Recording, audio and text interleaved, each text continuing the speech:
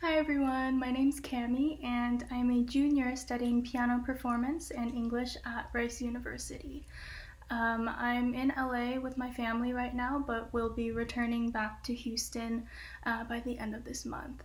And today I would like to share with you all a virtual performance that my friend Davis and I put together this last week. Davis is a freshman at the New England Conservatory of Music studying cello performance, and we've actually played in a couple of piano trios together since 2015. And during these unique times, we thought it would be a nice idea to virtually play Saint-Saëns' The Swan from Carnival of the Animals.